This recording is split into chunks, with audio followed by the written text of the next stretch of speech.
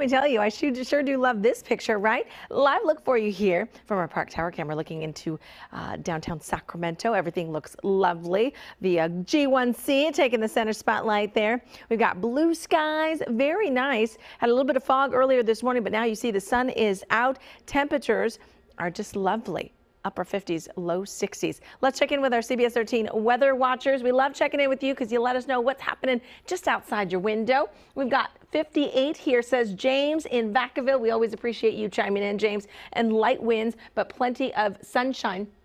And generally, everyone's seeing upper 50s, low 60s, so just a tad cooler than this time yesterday. In Wilton, we've got Martha also checking in at 60 degrees with plenty of sunshine. I love that 4th of July photo background that you have there, Miss Martha. And then Macasee is checking in with us in Woodland.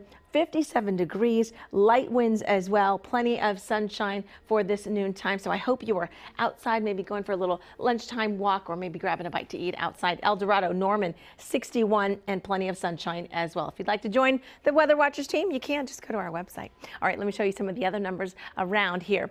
Our satellite radar tracker showing us we are seeing those temperatures just a tad cooler than this time yesterday because we kind of have a status quo weather pattern. High pressure still in control. We were a little bit warmer yesterday, but we're seeing those temperatures slide right now, and that'll be the story for the next couple of days. So upper 50s, low 60s, still above average for this time of year. I know I'm so distracted by all that green out there. We could certainly use the rain, but at this point, I don't think we're going to see any rain in the coming days. There were hints. I know we talked about it yesterday that we could see some changes come next week, that we might get some of that rain. We certainly could use it. It's been a minute since we've had some rain. January 7th was the last time we saw some rain, but I think we're going to end the month of January on a dry note. So fingers crossed that we get a little bit more activity during February. All right, so high pressure will stay put right there, bringing us low to mid 60s right on through the weekend. So a little bit cooler than yesterday, but still above average for this time of year. All right, here's a look at your temperatures at this hour around the region. 54 in Stockton, 55 in Modesto, 59 in Placerville, 61 in Auburn, 27 in Truckee.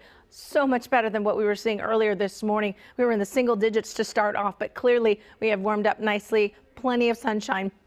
Again, we are much cooler across the valley floor, 5 degrees cooler there in Sacramento, 2 degrees cooler in Stockton, a little warmer in Placerville, but certainly cooler for Tahoe and Truckee. Again, these temperatures, I know cooler today, but above average for this time of year. 62 for your afternoon high across the valley and through the foothills, 44 in the Sierra and 62 in the Bay. Okay, the all important 7-day forecast so you can look ahead in case you have activities. I know my kiddos have outside games and it's going to be fantastic both Saturday and Sunday. Upper 50s, low 60s, but I do want to draw your attention to those overnight lows. Still going to be on the chilly side. So overnight, grab an extra blanket and then make sure if you're heading out early in the morning, those temperatures will be in the 30s, certainly colder as we head toward that sunrise time. So again, chilly to start. You might see some fog as we did this morning and maybe even some patchy frost. John? Okay.